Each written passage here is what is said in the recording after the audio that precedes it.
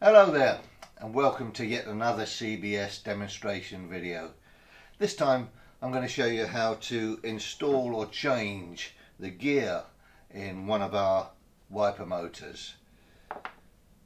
These gears come in different sweep angles from 95 degrees right up to 140 degrees sweep angle on the windscreen, and it's a fairly straightforward job, but there are a couple of things that you've got to get right.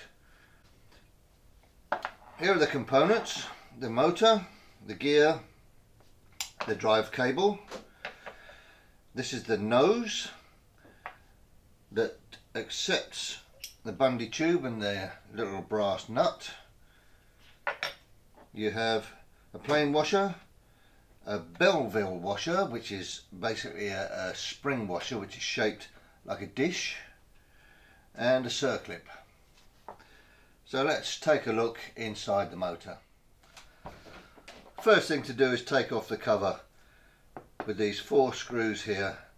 I've got a 7mm nut runner. They're self-tapping screws. And there's the cover, and you can see that there's already some grease inside. Some grease on the lid. We're going to keep that for later. Okay, looking inside the casting, you can see a white nylon channel there. This is the channel that accepts the square section of the drive cable, and the drive cable slides along the nylon channel like this. Here is the spindle, the worm of the wiper motor. This turns, and here is the bearing that accepts the shaft of the drive gear.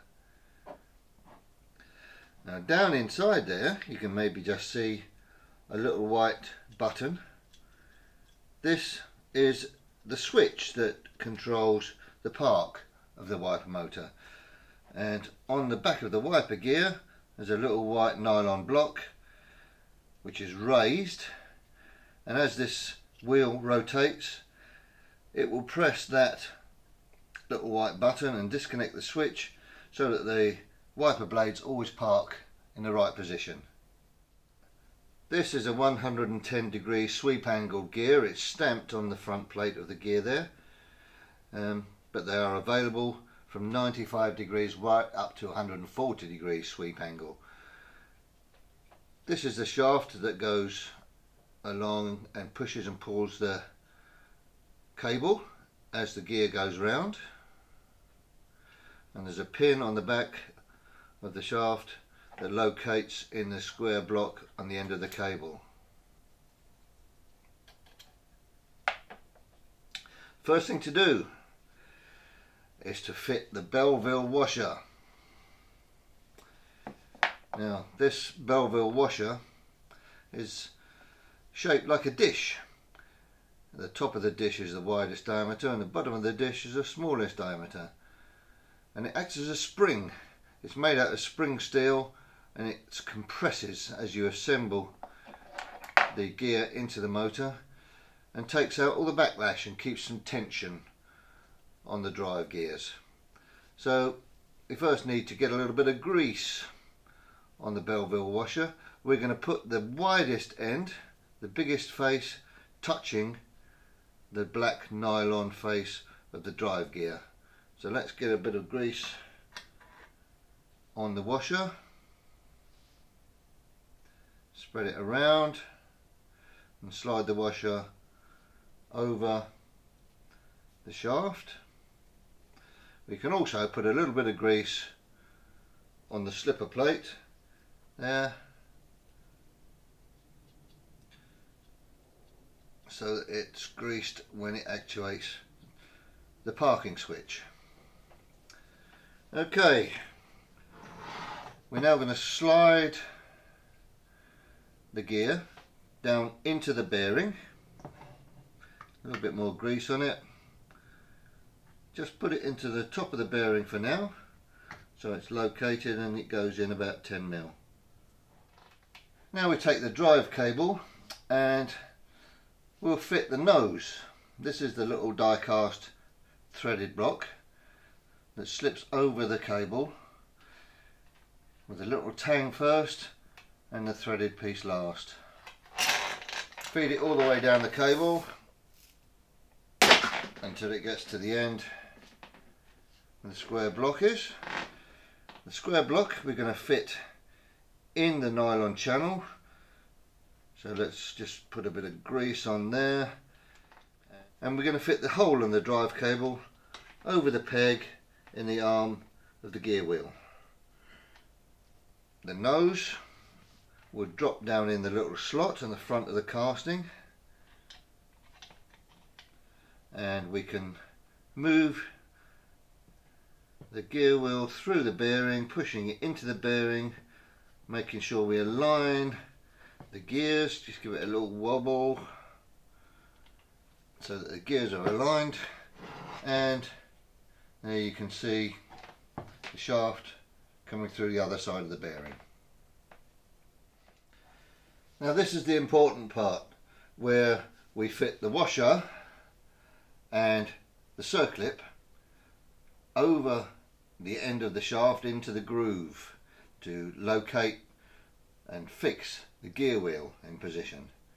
And to do that we have to compress the Belleville washer. Now this is a little fixture we've made up to do that job, because we do quite a few of these. We've made here a little round nylon block with a groove in it that will accept this arm, and the gear wheel will sit either side of this block. This is a little wooden block just to support the front end of the casting, so that will sit on there like that. This device is a toggle clamp. You can get one of these on eBay for just a few quid, and it will put pressure on the casting. We have a little rubber block on here. We can put pressure on the casting, pressing down on the gear wheel to compress the Belleville washer.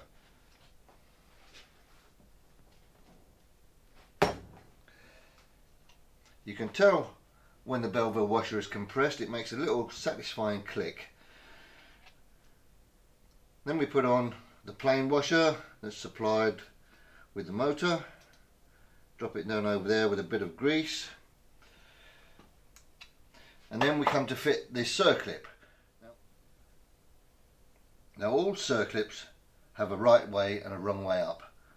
And to work out which is the right way and wrong way up, just close your eyes and feel the circlip between your fingers, and you'll see that the hole has a sharp side and a not so sharp side. And this time we're looking for the sharp side to be facing upwards, so that the pressure against the circlip locates it best in the groove. So let's fit the circlip. Here are the circlip pliers, and we need to open the circlip just enough to drop it over the shaft. Don't open it too much or you'll bend it and you'll destroy the shape and the spring of the circlip. Just drop it down and you'll know if the Belleville washer is compressed, because you'll be able to just rotate that circlip by hand and it will rotate freely in its groove on the shaft. And then you can release the toggle clamp and turn it over.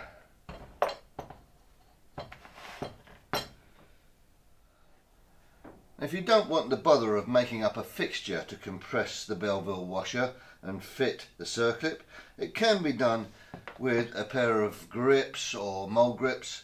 I've got some water pump pliers here, and I've taped on a little plastic block to compensate for the depth of the wiper gear in the housing, and I'll put some tape on the other jaw so I don't damage the casting. And with a good squeeze you can compress the Belleville washer, but you may need an assistant to fit the circlip. Now we come to fitting the cover back on, but first let's use a little bit of the grease that's in the cover and just spread it in the nylon channel around the cable. Feed it all the way around the cable. You can spread some of this down there, use your finger to push it in so it goes down into the nose. Put a little bit back around the gear. You've already got some on the park switch. Just spread the grease in there, and then we can put the cover back on. Now don't forget that these little screws, although they're self-tappers, they have still made a thread in the casting, so you can just locate the thread and pick up the old thread by hand before you tighten them up. There we go. I always write on whatever gear is in there, 110 degrees in this case. And there's the first piece of Bundy with the brass nut just screwing on the nose of the wiper motor. And if you want to remove a gear or replace it for a different sweep angle, just use the reverse procedure. And that's it.